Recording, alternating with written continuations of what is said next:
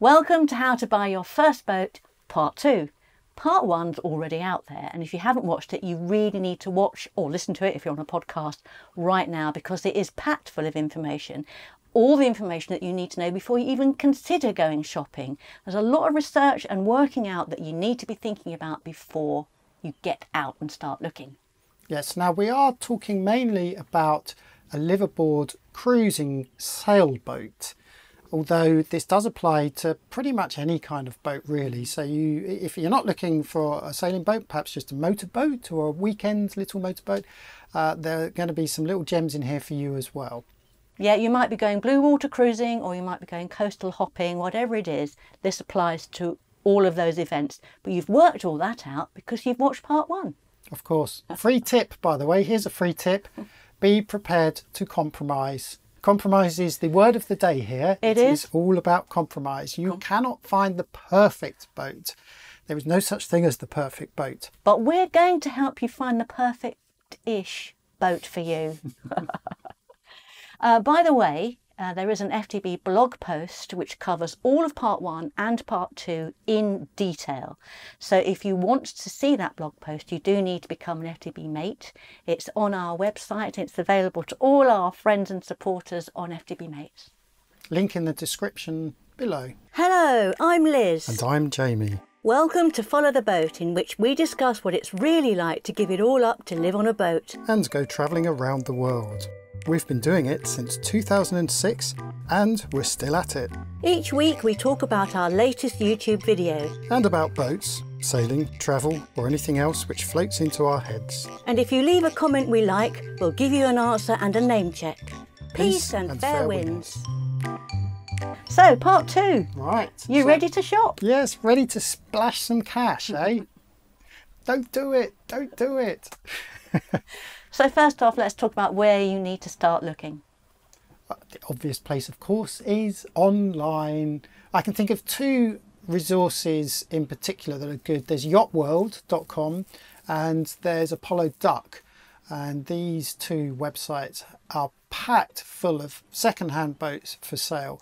But Yacht World in particular is a really useful resource because you can break down every type of boat by length, by manufacturer, by year of manufacturer, price, rigging, price, everything. Where it is, location. Yeah, and it is a very good way of honing down or shortlisting your list to, say your top 10.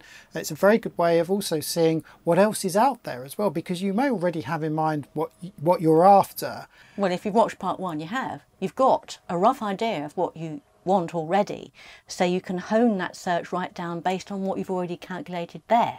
So that's a good place to start. And my reckoning is that most people watching this have already been on Yacht World. Probably, yes. Apollo Duck as well. I think the advantage with Apollo Duck is quite often you're going direct to the buyer, you're not using a broker, whereas in Yacht World there's a lot of broker adverts on there. But anyway, they're 2 very good resources, and if nothing else, it's just nice to do a bit of window shopping. Yeah, it is. Just take it with a pinch of salt, because quite often that's the price that was put on, not necessarily the price it was sold at. So to get a really good idea of what a boat is worth, we'll talk about that later, but it gives you a rough idea. The next place you can look online, of course, are YouTube sailing channels. Ta-da! That's us. Plenty of them out there, and of course they each have their own boat, and you're probably already familiar with their boat that they're sailing.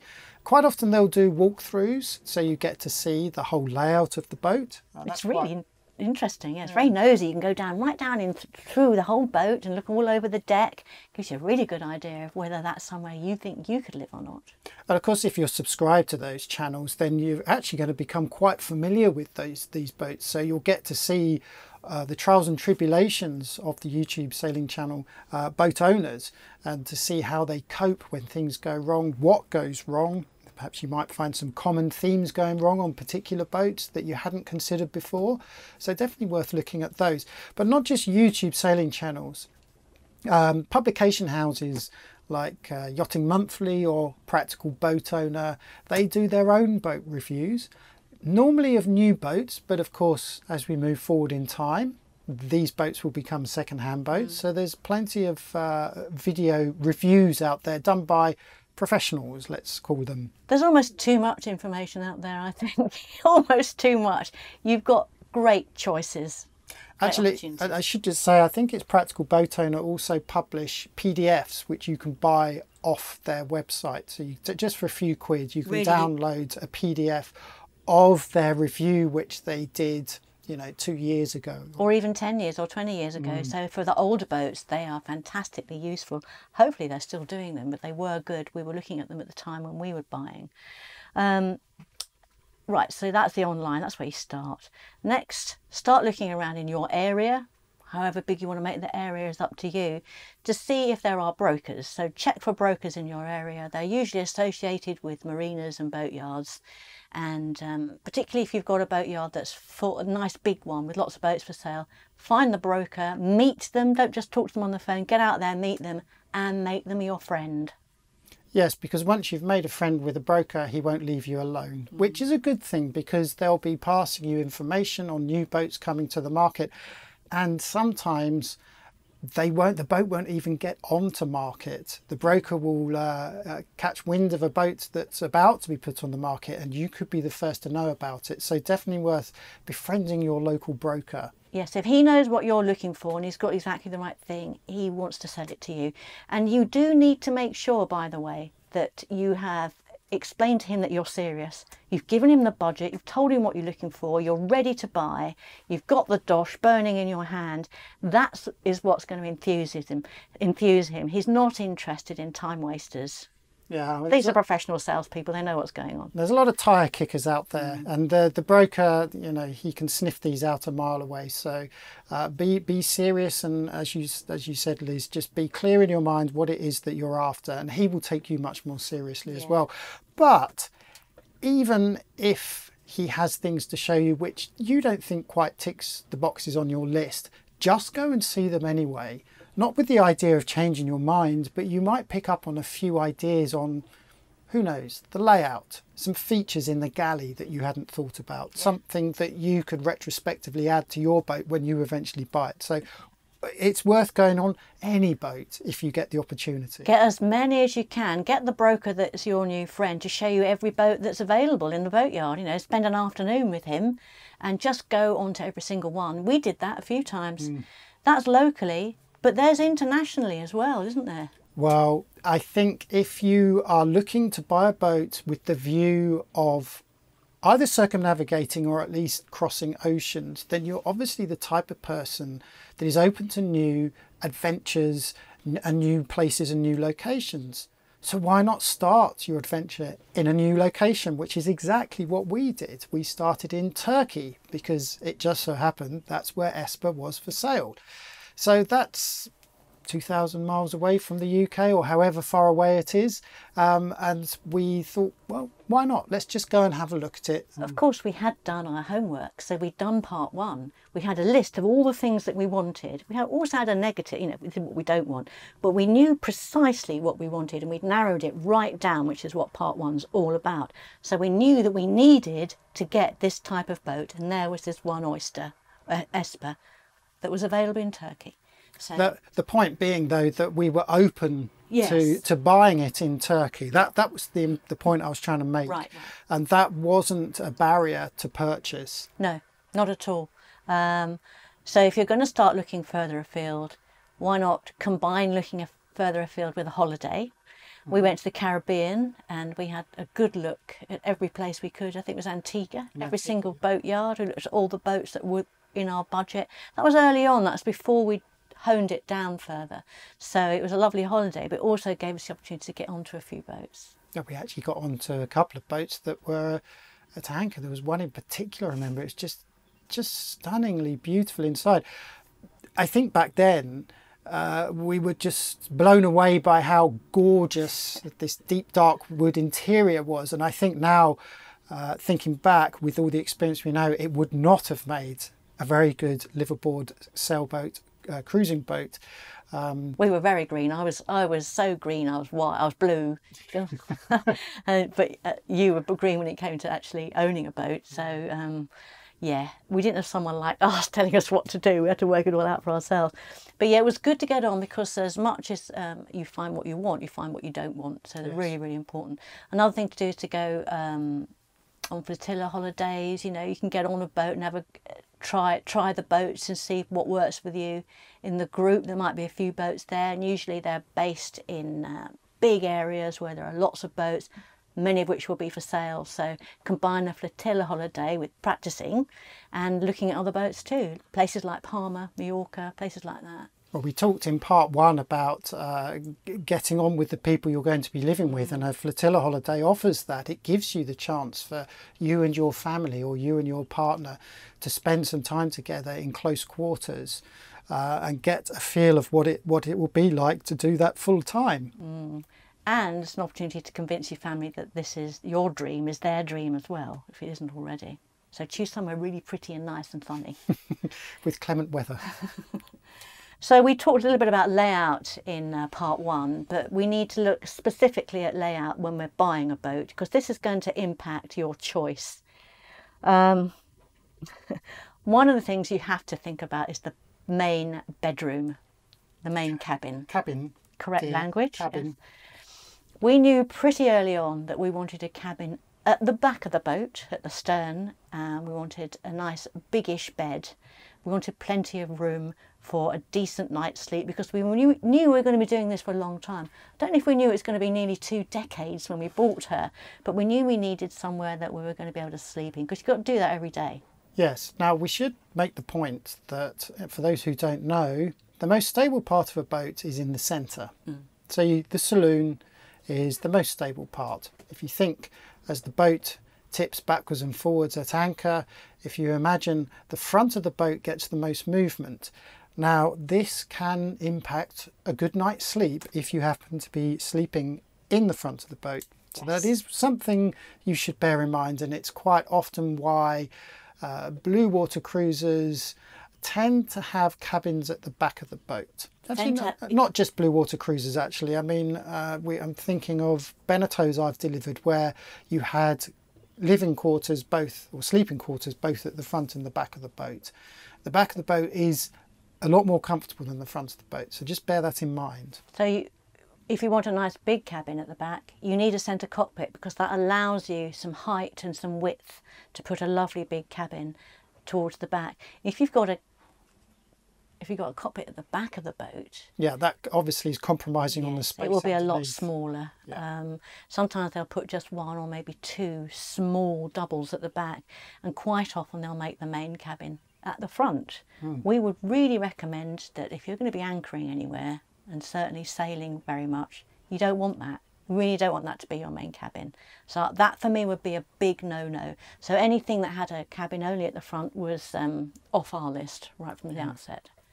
Quite often you'll find on blue water cruising boats, the galley appears to be quite tight, pretty small, as is Esper's. But there's a reason for this, of course. When you are preparing food at sea, and especially in rough seas, you want to pretty much lock yourself into that space.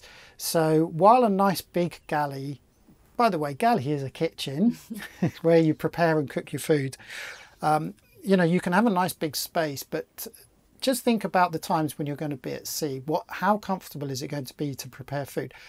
Now, bear in mind, this is only sort of 1 to 10% of your time. Most of your time, no matter how much you think you're going to sail, most of your time is spent at anchor or in a marina, not sailing. So it's perhaps not so relevant for these occasions. But when you're out at sea, you do need to think about comfort when preparing food. Oh God, and food becomes the meaning of the day when you're doing long passages, is massively important. So our galley runs down the port side of the boat. It's nice and slim, so I can wedge myself, or you, because Jamie does the cooking as well, wedge ourselves there, and we can do decent cooking. We've got locks on all the doors, so that as the boat's going sideways, and we've got a gimbaled oven, we can get on and we can do things. I've seen boats where you just cannot do that at all. Stuff flies everywhere, so forget it. It doesn't have to be a long, thin galley like ours. Look on some of the older Amels. They've got nice square galleys, but also very small space. You'll see you can usually only get 1 or 2 people in there. As you say, it's for a reason. It's really important. If it doesn't matter to you, if you're going to be just day hopping, not so important. No. What else are we thinking about layout on the boat? I mean, we talked in part 1 about access to rigging and to lines. That's the layout on the deck and in the cockpit. So obviously you want to think about that. We're talking more about the layout of the living area, I suppose. Yeah. And again, in part 1 we talked about the ability to secure yourself when you're moving around the boat. Great big cavernous saloons can be difficult to get to. So if you've got to get down to the front of the boat to get out another sail, or maybe to grab something in an emergency, and you're in rough seas and you've got nothing to hold on to get there, then you know that's going to make life a bit more difficult. Yeah, you need nice rigid furniture that is kind of part of the boat that you're going to be able to hold on to as you get along to the other side. It's true in catamarans as well. You know, they do get thrown about. They're not completely flat. So if you've got a nice big space in that catamaran, just remember in bad weather, if you're going to get across it in an ocean, you've got to have something to hold on to. You can't walk across a space with nothing to hold on to. We've got ceiling grab handle, you know, so that at least if there's nothing else, at least you can grab onto that. These are really important. Small things, but important. We also talked in part 1, didn't we, about heads, showers, all that kind of thing. So here on our boat in the tropics, we only shower on deck. We don't bother using a shower below. But we do have one. We have it. It's in the single heads that we have, because there's just 2 of us. We only need 1 head. You'll have done your homework before you start looking. You'll have decided if you need 1 or 2. I'm just thinking also, layout can also apply to on the deck, so walking around the deck. And I was just thinking, because obviously you're going to be getting on and off the boat either in a marina, but perhaps more importantly via your dinghy. So you may want to think about how easy it is for you and your partner, your crew or your family to get on and off the dinghy, bearing in mind, of course, sometimes you can be doing this in choppy waters as well. So you need somewhere safe and secure to land yourself and the dinghy onto the boat and get onto it. We're fortunate.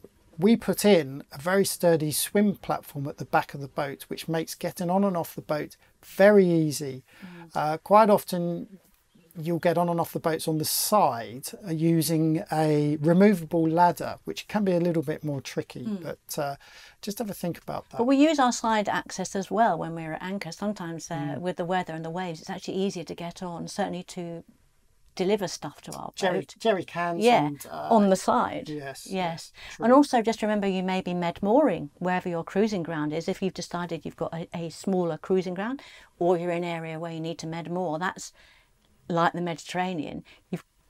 You're probably going to want to get on and off at the side, aren't you? You're going to want to have your dinghy out the back there. Yeah. I don't know, it's not so easy. So we should explain, when you med-moor, there's going to be a gap between the back of the boat and the jetty that you've run a line to. Or the shore, just a boulder. So unless you have a passerelle, which is a long ladder or a plank which allows you that access, then you won't be able to get on and off at the back. But yes, so you could be getting on and off at the side. Yeah, so just remember where you're going to be, going back to part 1. But anyway, I think the point is that when you get on these boats, you'll get a feel for it as you move around the boat, and you'll get a feel for whether it's comfortable for you and your family. Did you know that liking and subscribing on YouTube or wherever you get your podcasts helps us to get noticed? Go on, give us a helping hand. So we've got a checklist of things for you to look at if you get the opportunity. Obviously these will all be covered off by the surveyor, but you should be looking at these things as well. So you've got a little bit further down the track, you've found a few boats that you think you really like. Now start looking in a bit more detail before you start paying someone else to do it. You're going to start with rigging, aren't you? Yeah, I guess the most obvious thing, because we're talking about sailboats here, is to, when you get on the boat, is grab the rigging. A little trick, and you should do this with a gloved hand, but you can do it bare hand, is run your hand down the rigging to see if there are any nicks in the cables, because obviously sometimes you can't actually see those defects. Look at the chain plates, which are the base at which the rigging is secured to, that goes through the decks. Is there any signs of rust? Perhaps more importantly, cracks around the deck where these chain plates go into. Now again, all of these little tips we're going to give you are covered off in the surveyor's report, and he will be doing this as well. But it just good for you to be primed with a few of these. It's so easy. You just do this as you go around the boat. Nobody needs to know what you're doing. You're having a good old thing. It's giving you your first impression. Yeah. Look at the turnbuckles, the connections between the chain plates and the cables. Yeah. Again, evidence of cracks. Are there missing split pins? This could be a sign of mismanagement by the owner who's not looking after his rigging properly. We've got a few more of those as well. I think that's an important thing, is to get a sense of how well the boat has been looked after by the current owner. And there's a few little tips that we're going to give you on that. Yes. And then, of course, with the rigging, I guess you want to find the age as well. Now, you may have heard that a lot of insurance companies insist on changing your rigging once every 10 years, which is pretty unreasonable. I was thinking suspension bridges don't change their cables every 10 years, do they? Perhaps they have bigger cables than we do. They just maintain better. Yeah. But the fact is that good rigging will last far longer, but it may be the insurance company is insisting that you need to change it every 10 years, or if you find a sympathetic insurance company, they will make do with a rigging report. But you should at least find out the age of the rigging and who fitted it. Yeah, this is something the broker should have at their fingertips immediately, how old it is, which will give you an idea if you've got to take some money off to do the rigging. Yeah. Because you may have to re-rig it yourself or get it re-rigged for you. And just on a note, just because you've got to do work on the boat isn't a reason for not buying it. The important thing is to know what you've got to do, because then you can work out your budget. You know, okay, if I've got to add rigging and it's going to cost 2,000 or 10,000, however much it's going to cost, do I knock that off the price? Has the seller already knocked that off because they know you're going to have to do that? So this is applicable to everything. So really important. Don't worry if there's anything wrong with it. Hopefully the seller and the broker will be very upfront about it. Just negotiate that into the price, because everything is repairable and replaceable on a boat. Yep, unless it's been a write-off, and yes. it's been, you know, its structure has been impaired somehow. So I guess the next thing, if you're looking at a sailboat, is to look at the sails themselves. Now, you don't necessarily want to be unfurling them on your first visit, but just to have a quick look to see if you get a sense that they're still white and not green.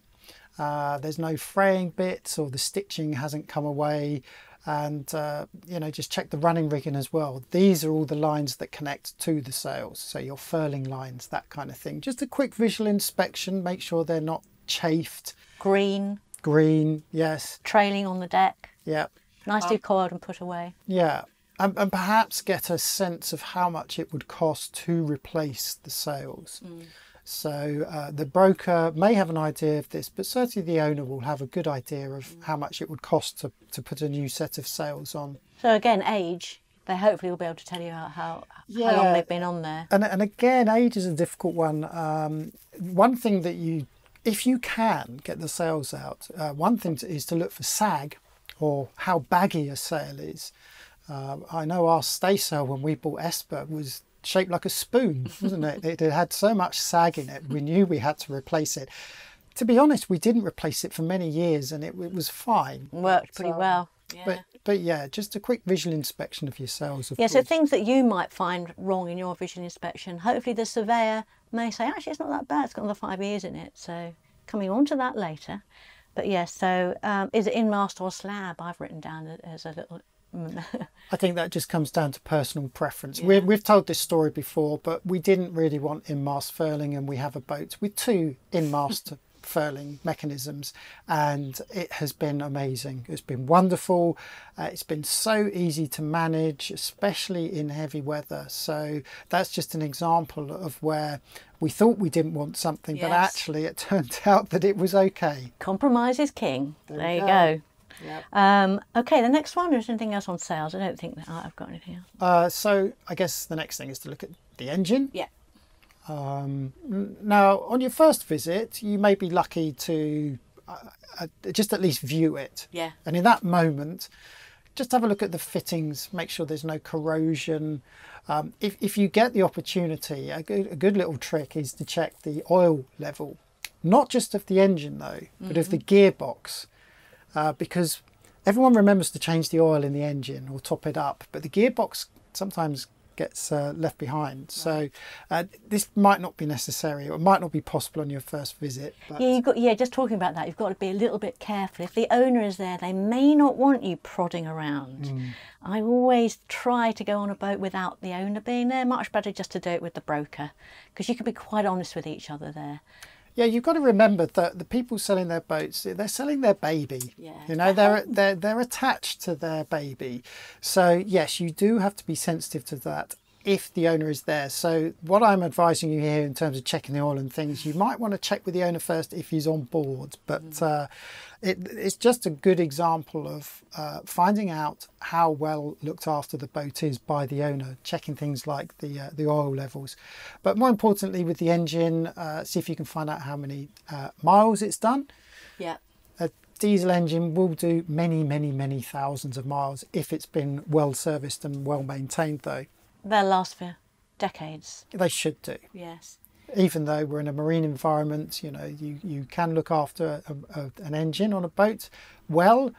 You can also abuse it and not service it at all. And I think that will be quite evident when you look at things like, you know, connections around the water hoses, for example, whether you see corrosion or not. The engine mounts, have a look at the engine mounts, see if there's any corrosion there. I would also be slightly wary, I think, if I saw an engine that was absolutely pristine. Do you think it might have been cleaned to within an inch of its life and not be telling us the truth? Difficult to say. An engine should be absolutely pristine, shouldn't it? You should really have it look... Yeah, so what about common rail and traditional? Do you need to have that on your checklist? Yes. Now, for those who don't know, common rail diesel engines have a lot more electronics going on in them. Quite often you'll find that charter companies run common rail engines. They're much more efficient.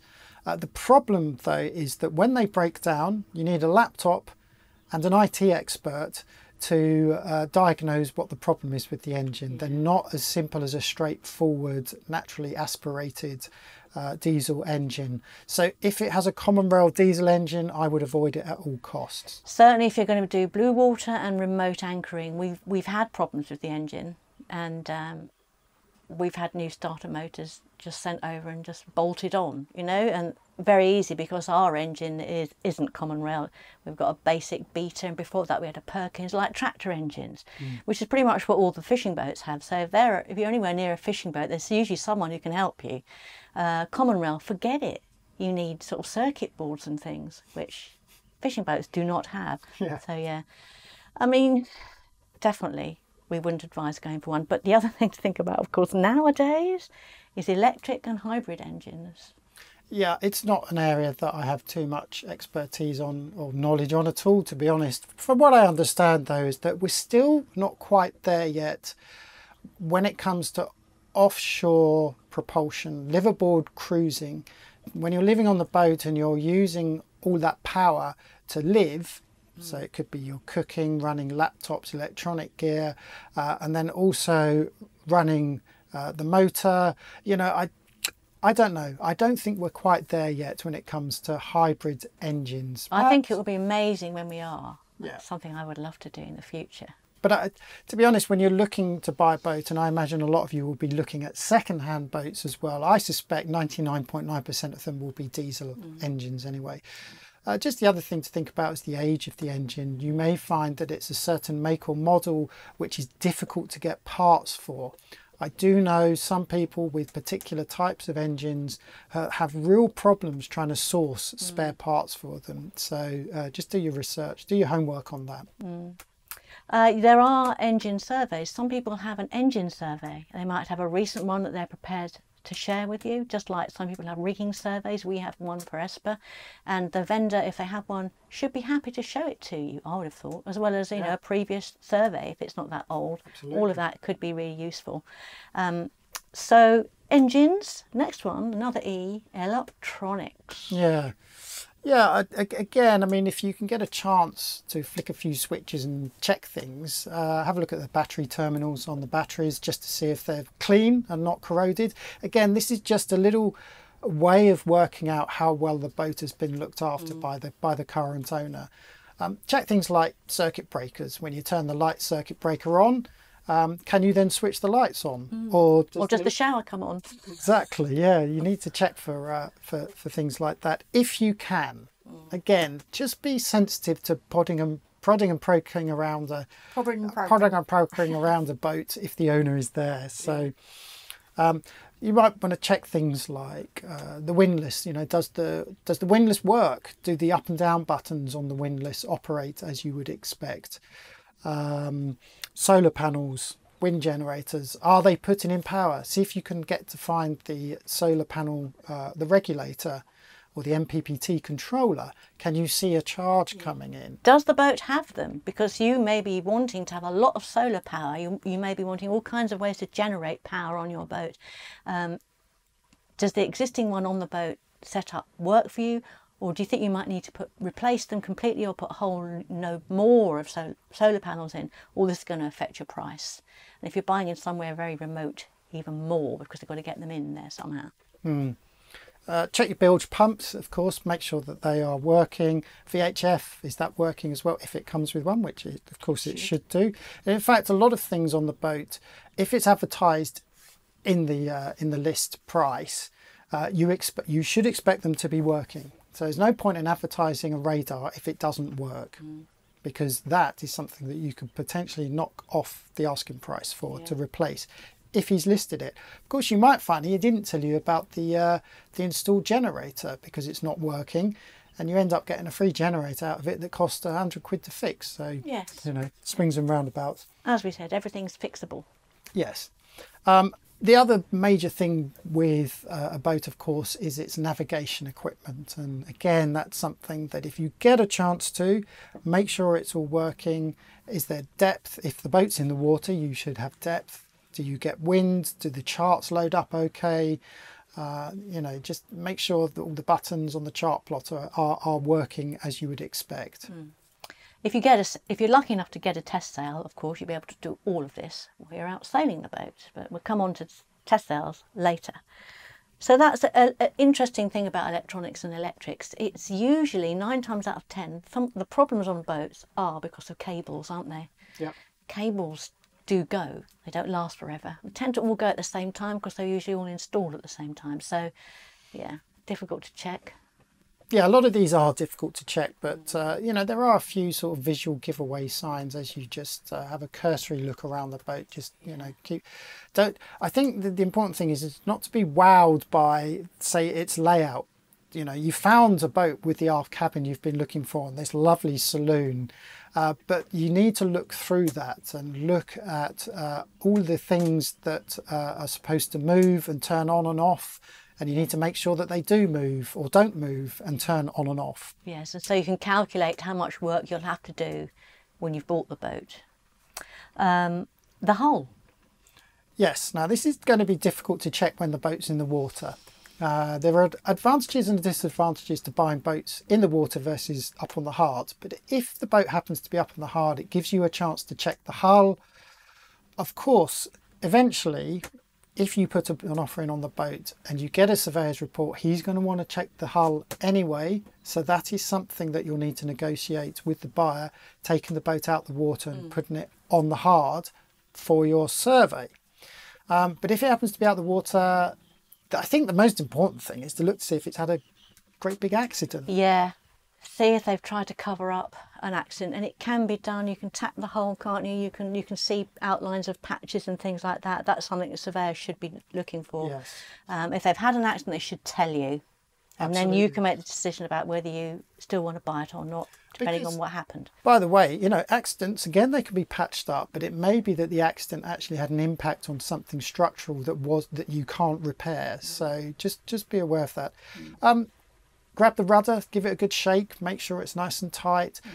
When you're in the cockpit on the steering wheel, give that a good turn, make sure that feels nice and smooth. The shaft and the prop, give them a good shake as well, make sure they're nice and tight. Look at your through hull fittings as well, make sure there's no corrosion there or signs of leaking around the skin fitting.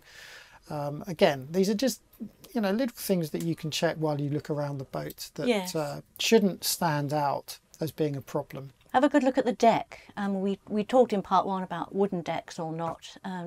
Wooden decks can last, they don't last forever. So have a really good look at that wooden deck, and you may have to replace it, which is a massively expensive thing to do. So that needs to be thoroughly checked. Yeah, I think the most important thing on a deck is that you haven't got water ingress, and this is relevant to whether it's a teak deck or a glass fibre deck or Steel. cork, whatever you have. You need to make sure that the deck is solid and true. If you get water ingress and you get water into the core of the deck, quite often it will feel spongy. I mean, we've heard examples of where around the masts it's literally sunk. But again, A, the surveyor will pick up on this, and B, the owner should tell you about these problems. Should tell you about any problems, of course. It doesn't always happen. Mostly it does, but sometimes it doesn't. But walking around the deck is something you can do. You can walk all over that deck and you can feel with your feet if there's something wrong. And that goes down in a little notebook as to whether it's going to affect whether you buy it and your offer, and also what you want to tell the surveyor, because you want to give the surveyor as much information as you can that you've already gleaned yourself. Okay, so you've checked the boat out and you're impressed. You love it. So what do you do? If you find this topic interesting and would like to continue the conversation, come and join the Follow the Boat Discord community. Look for the link in the description. It's free. You found the boat of your dreams, you want to buy it. What do you do next? You make an offer. So this is the point at which it all starts to get very exciting. You're already excited, but even more excited because you want to buy this boat. But we have a word on prices before you do that.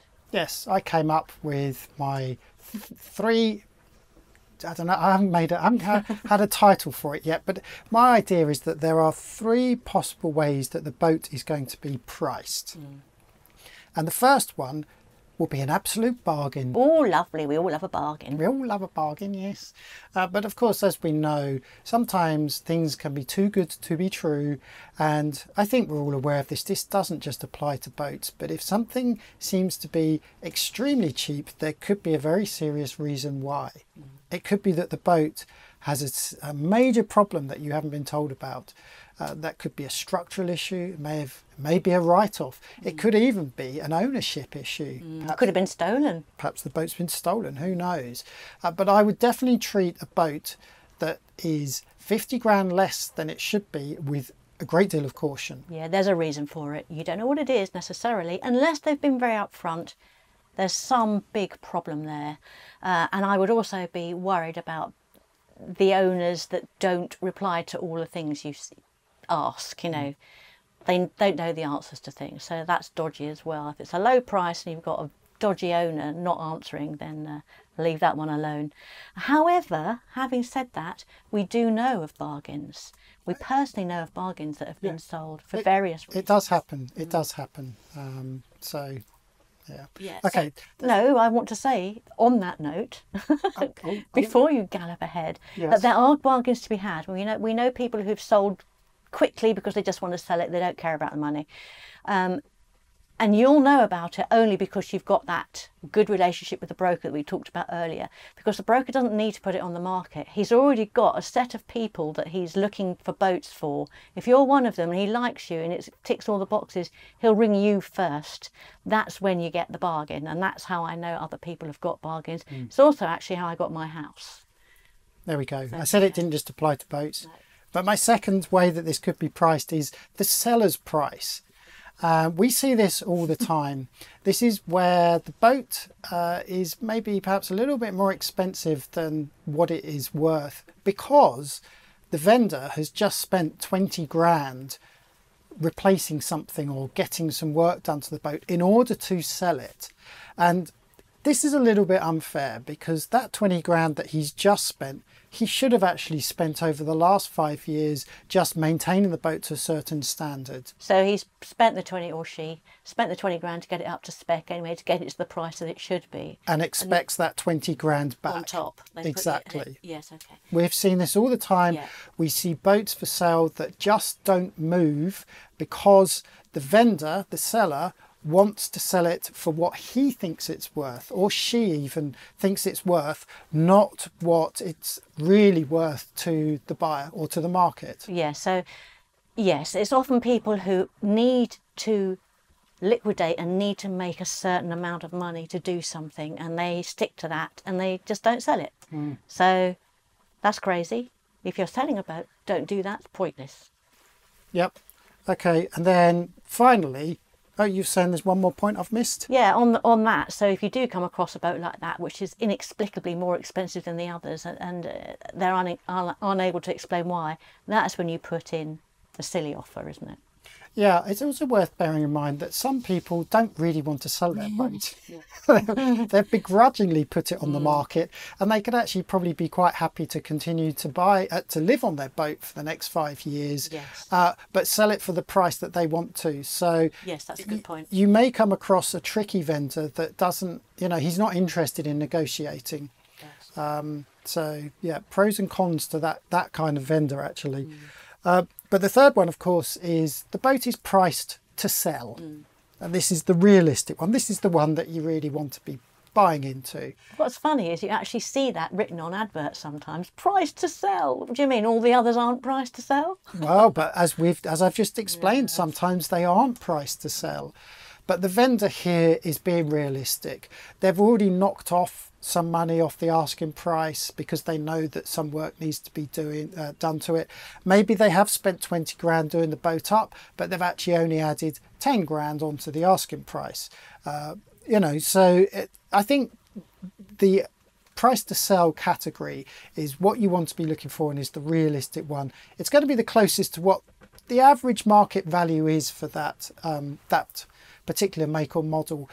Bear in mind, of course, that average market prices can still vary, because you can have two identical boats but with very different systems on board and kitted out very differently. One could be extremely comprehensive with a water maker and lithium batteries and ready to sail around the ocean. The other one might need a lot of work. So this is why you do get big variations in the price of the same make and model boat. So those are the three. Yep. Whatever the three, you've thought it through. First thing you do is you make an offer. So you ring the broker, you tell them what your offer is. They'll give you an immediate reaction. They'll laugh in your face, or they'll say, okay, I'll put it to the buyer. They are supposed to put it to the buyer. And then you take it from there. Once you get to the stage where you have agreed a price, you and the buyer, once you've agreed that price, you then get a survey. And for us, there's no question about whether you get a survey or not. You get a survey. Unless you're a professional surveyor yourself, or a boat builder or something, get the professionals in to look at the boat, because boats are full of all kinds of hidden secrets that only a surveyor will find. But also, don't insurance companies ask for a surveyor's report as well? Yes, well, yes, maybe not on a newer boat. Not always. They don't always need a surveyor's report, but I would have thought that yes. Actually, you should be in touch with your insurance company at that stage, because you need to find out if they will insure this boat for you in the cruising ground that you're interested in. So don't forget to do that. Don't get all the way down to the end and buy the boat and just discover you can't insure it. But a surveyor is your friend, and don't forget, these surveyors have seen so many boats. They're almost always going to know more than you will ever know about how a boat is constructed, and most importantly, to look out for all the telltale signs of things that are wrong with it. Now, some surveyors may allow you to shadow them when they're doing the survey. And in fact, I think it was John Champion, when we last did our survey, he very kindly allowed me to stand and actually video what he was doing, and he would turn to camera and explain what he was doing, and that was very useful, because then you're actually able to ask questions about what he's surveying while it's actually happening. It gives you a lot of confidence in that surveyor as well. They've got nothing to hide. They're doing a really thorough job. Because there's a lot of cowboys out there, so you should get a recommendation on your surveyor. Not from the owner or the broker Yes. either. You need to get the recommendation from other sailors. Not always easy, so you have to really shop around. Just remember when it comes to the survey that you can get additional surveys as well. So you can get a rigging survey, you can get an engine survey. So if either of those things are particularly worrisome, you may want to add those in. You can talk to the surveyor about everything that you want to do. You don't want a survey just for what it's worth. You need a thorough mechanical system survey. Yeah, Will cost you money, but in the long run it's important. So when you agree the price with the buyer, you have to say subject to survey, because you never know, something may come out of the survey that you can use to negotiate that price with. You don't want to be stuck with the price that you agreed. They have to be aware the survey may well throw something up. If it's something that the buyer has already told you, the vendor's already told you about, that you already know about, and they'll come back and they say, well, that's why it's priced that way, fair enough. But a surveyor may produce some completely rabbit out of the hat that you weren't expecting that would allow you to negotiate further. Yep. The other thing that we haven't discussed, in fact, it's not really part of the survey, but when you come to negotiate prices, that you need to look at what's actually included. Because generally everything you see on the boat is supposed to be included, isn't it? Yep. But they may take certain things off. So if the dinghy is hanging off the back with a 15 horsepower engine attached to the dinghy, I think you more than likely can expect that dinghy to be included in the price. Should do, yeah. And if you're not sure, just double check with them. Well, I know of a boat that got sold that didn't even have an anchor or chain on the boat, and I know why. Because it was sold through a third party. Right. I'm not mentioning any names, but that third party helped themselves to all the kit on the boat, took it off, and there was no definitive list from the vendor for the buyer to check. Right. So the buyer then ended up, after buying the boat, ended up having to spend a lot of money replacing all the gear that should have come as standard. Yeah, so just double check that everything that you think you're buying, you are getting. I mean, things like portable generators, beach chairs and tables, paddle boards, kayaks, bicycles, maybe a cat or a dog. All these things are on the boat, but do they come with it? Just, I'd get that in writing. Yep. If they've got a cat, I'd suggest you get it, because they're really good at keeping the rats off. So if you've done you've had the survey done, it's thrown up something, you've renegotiated the price, everybody's happy.